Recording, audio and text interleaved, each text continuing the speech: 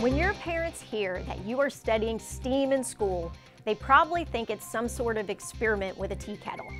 Well, it can be, but it can be many other things. That's because STEAM stands for Science, Technology, Engineering, Art, and Math. So STEAM isn't one thing, it's many things. Many things that are related to everyday life. Take your phone, for example. Technology makes it work.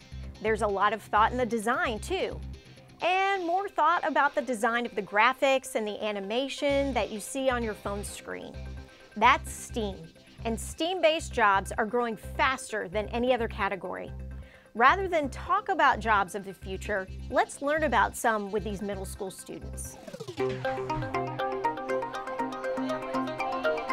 We had about 12,000 middle school 8th graders at the racetrack coming to learn about career opportunities. Chamber RVA made it possible by bringing all these vendors together, and for the vendors it's a great opportunity because every school division's looking for the same thing, so this puts it all under one roof in one place at one time, so it accomplishes multiple goals. And during that time we had 12,000 kids come through this bus learning about career opportunities, so it was a lot of kids in a short period of time, but it was a lot of fun. Oh, that's a shoulder. It is a shoulder. Good job. Squeeze and watch the chest rise and fall. From health and medical to your traditional trades were all represented. So kids have got to get a great exposure of different career choices as they start to make those decisions. I think compared to last year, a lot of the presenters that came back realized that they have to be interactive. I think originally they were thinking about it how you would interact with an adult.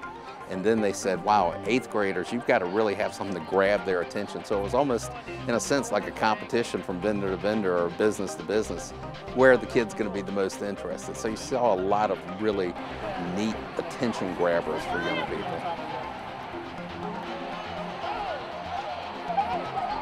So often we're asking students at the 8th grade level to decide, do I want to be an engineer or do I want to be a doctor? And they don't really have that exposure and know what those different career fields might involve. And the timing of this is perfect because the students are starting to sign up for specialty centering classes for high school. Now, how many of them will end up following that dream? You know, the fact that the exposure's there and you start the dream, then it's up to us as educators to help them make that dream become a reality.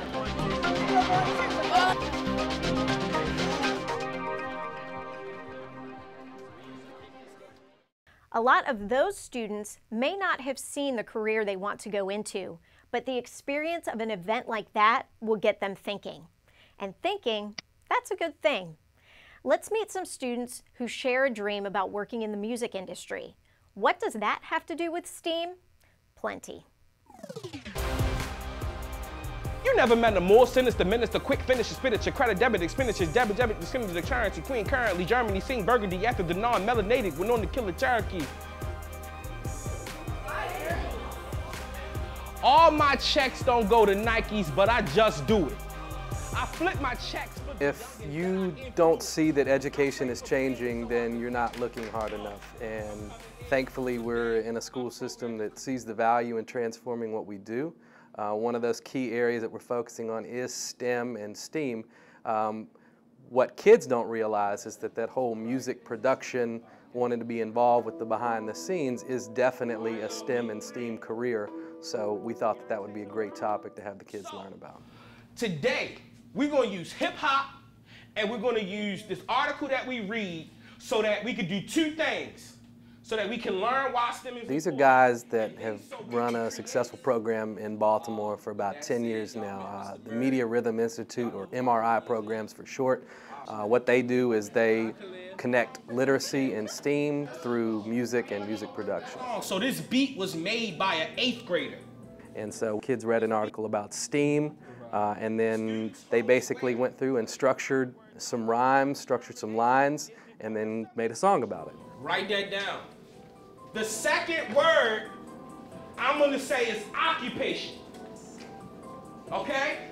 Any thoughts you have, any feelings you got, Let it make the paper. Turn me up, bro. Turn me up, bro. Yeah. Ain't had no choice but then me and my brothers was struggling. Nah, you good though. So we ended up with a local legend from Richmond, Virginia, a guy that's produced for Beyonce, a guy that's produced for Drake, and he came in and did everything, set everything up for the kids, and then kind of got coached up from both Michael and Dev Rock, the other guy that was leading the session.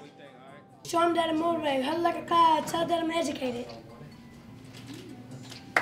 Y'all like that flow. Good job. Life is hard, so you gotta take it face to pavement. Okay, I like how you slow walk me into that shorty. Give me some. One day you'll be famous, just be patient.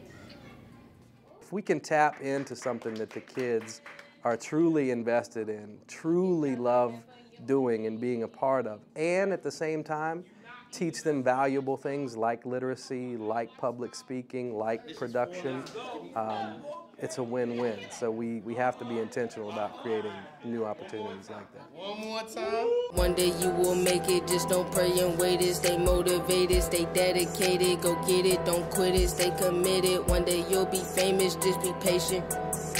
I'm Korea and I'm with it. I'ma teach y'all how to go get it. Stay focused and committed. STEM education is the mission. STEM is motivational time. Gotta stop, gotta get the education. Trying to make my mama proud. Show them that I'm motivated, huddle like a cloud, tell them that I'm educated. Young boy from Bad News, Virginia, ain't had no choice for dinner. Me and my brothers was really struggling, wasn't no food in the kitchen, so the STEM job is the mission. Getting paid or occupation is something to cherish. Cause without education, we could all perish. Hip-hop down at Hungry Creek, stand for stability. His jobs out here for you and me. STEM is opportunities. They use the term STEM in the class and in their songs. STEM is STEAM without the art. STEAM would probably be more accurate. Those students wrote and produced a song all in one class period. It involved creativity and technology. See, learning can be a lot of fun.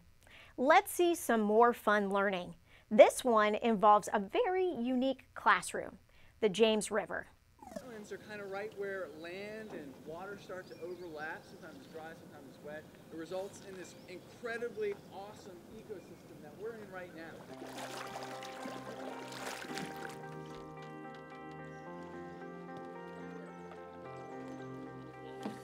Highland Springs High School for the past couple years has done a program with the James River Association where we go canoeing and we learn about the watersheds, we learn about tides, we learn about the abiotic and biotic factors, and we also get an opportunity to do some water quality testing. Hold that into the sample cup. There you go, pull it up. Let that bubble travel up and down and mix it. Flip it. Let that bubble mix it. Flip it again. What do you see? What do you observe? It's blue. The question is, can you have too much dissolved oxygen? For our purposes, no. But if you go up north, sometimes if you have a lake that's frozen but there's no snow on top, that ice allows light to shine through, so stuff can photosynthesize and produce oxygen. And then you end up with fish kills caused by too much oxygen rather than 99% of the time, too little oxygen. It's a great opportunity for our guys. I'd say at least over half of our guys have never been canoeing, never even been on a boat. And for them to have this opportunity is just an awesome experience. Today was 2 field trips, one with Greenwood Elementary School and Highland Springs High School, and both trips were funded with $1,000 grants from Kids to Park.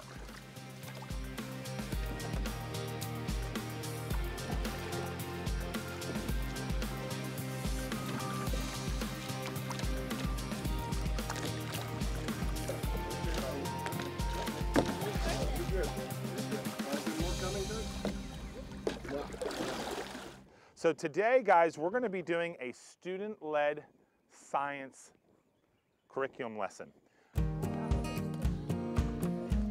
Yep. So you guys are welcome to go ahead and touch them on the back. Yep. It's like slimy. Yeah, isn't he slimy? That's a protective coating.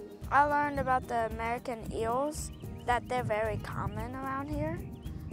I thought And I also learned that they migrate to the Caribbean Sea, and then they just come back after they lay their eggs. The babies just come back at the exact same place. There's 5 stations, okay? Station number 1 is at the picnic table. Do you see that aquarium there? There's something in there that's native to the James River that you're gonna learn about. It's really smooth. Wait, is this, it might be a tadpole. No, I don't think that's. My favorite was the tadpoles. You can put him right here. Yeah, so what do you think he is? Salamander. Okay, and Don't your hands have to be what do you notice about him? Yeah, he's okay. Put a little bit of water on him. Go ahead, you want to touch him? So what's your questions? Can you read your first question out? Spotted. He's spotted, I like that. So what do you think he eats? That's number 1. Seafood. My favorite one was probably the newts. I think they're like lizards, which I've always wanted a lizard. What do we call animals that eat plants? What do you think he likes to eat? I'm thinking small, like small insects. I think flies. No little gnats. Or really small baby fish. Okay, write it down. Be careful. I'm not At the James River Association, we really try to introduce that term about being advocates of the river, being supporters of the river and understanding the natural resources that, the James River provides all the water for Henrico County and the city of Richmond, and that water resource is super important. All right, you want to sprinkle some dirt on the side of our mountain? Where else might we have a lot of bare dirt washing into the river? We went over landscapes and the James River. The farmland goes right up next to the river, so there's no barrier. All right, so add some more dirt to our farm field. If it rains, we'll see if that dirt will stay on the land or not. We were seeing how runoff and erosion affects the James River, or how it empties into the polluted river. Okay, that has a leaf near it. Yeah, one's brown and the rest are green. What do you think the green represents? Grass. And when do we have a house site where there's no grass, where it's all dirt? You got a guess? Yes, a construction site. All right, put some dirt on our construction site. The Gray, you guys, is a huge watershed. It's actually the largest watershed on the East Coast. It's called the Chesapeake Bay Watershed. Another station with Greenwood Elementary School was to just understand what a watershed is and how watersheds are, vital in understanding how everything is connected within the Chesapeake Bay. PRYJ. People ride yellow Jeeps. Potomac, Rappahannock, York, and James. All the states right. PRYJ, rivers flow to the bay. That's Potomac, Rappahannock, York, and James. Give them a round of applause. That was our time, Tori. Good job. 18. That hands-on learning isn't just fun, it's memorable. It's what we call an authentic STEAM experience. And those type of experiences are occurring all over Henrico County. Now we'll head back to the classroom for some DMOD. That's digital media, art, and design.